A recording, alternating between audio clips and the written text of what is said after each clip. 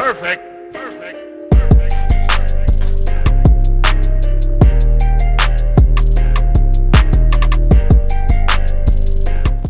Okay, so this is my nephew, Jordan, and it was painted during the pandemic last year, and I just felt my heart went out to Jordan because he was a newly qualified doctor working for the NHS. Yeah. And he was really thrown in the front line right at the beginning when nobody really knew what was going on. There were a lot of people dying, and the PPE that he's wearing here was really inadequate, and I wanted to show him looking quite frightened actually, because nobody knew, and he was really on the front line, and he had to deal with a lot of sadness on a daily basis.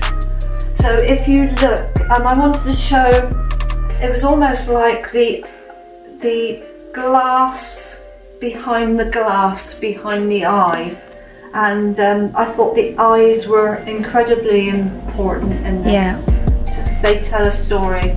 So if you look at the symbols, you'll see that the face mask is here, and the syringe, of course, and they've all got lots of hospital symbols. There's the coronavirus. Sadly, it has to be there. Lots of the medical symbols, but Jordan is also a wonderful trumpet player. Oh, lovely. And the Seattle Seahawks, the American, is it football team or baseball team? Mm-hmm. So this really does represent who Jordan is.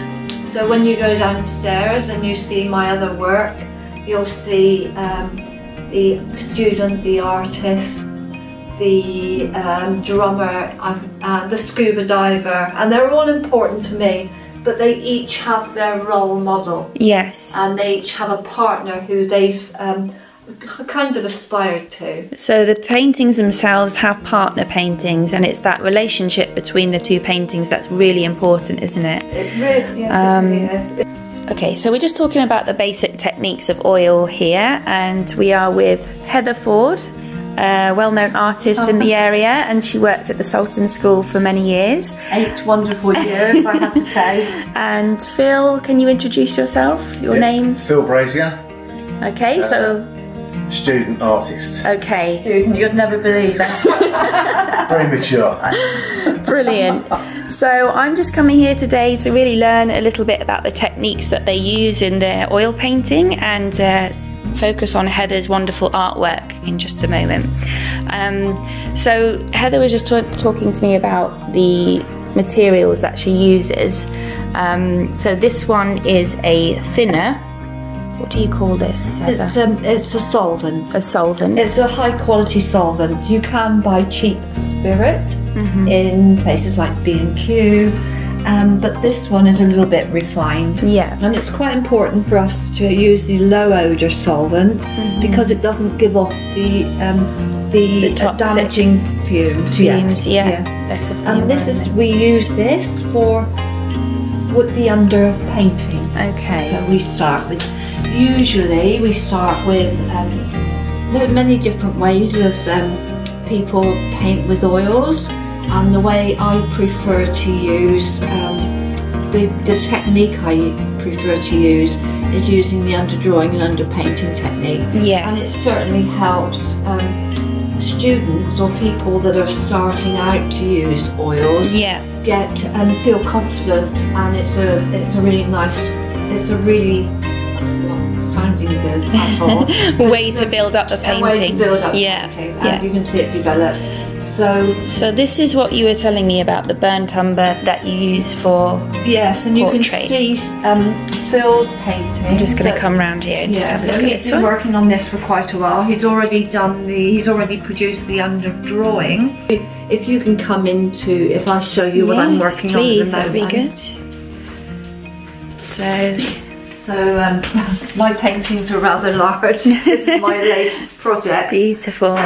This is my number 10, and it's of Hassan Mir. He's in, he manages the Stall Gallery in Muscat. Wonderful. Very dear friend of mine, and I'm painting, you can see that I've just started, so this is how I start my work. So she applies the grid method, and you do that with just by hand, or do you have... I do that on these because I want to make sure the eyes are in the correct position for when I put the whole, because this is one of the series. Right.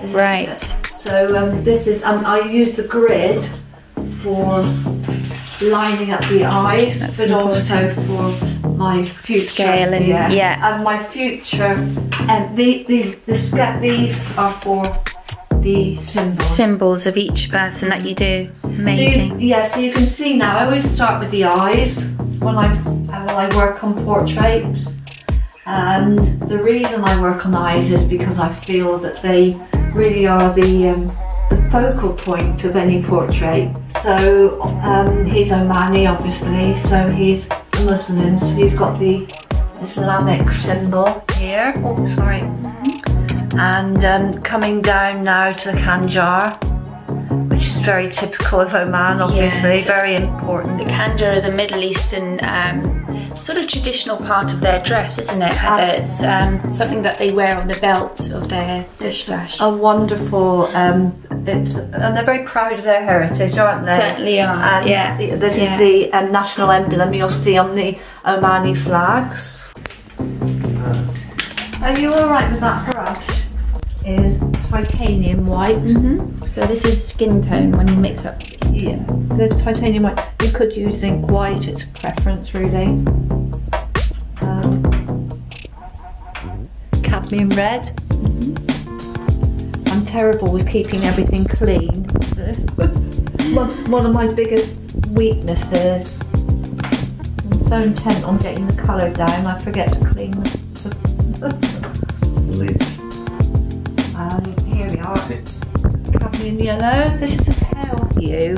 You can get a darker one, a darker cadmium yellow. This is the paler version.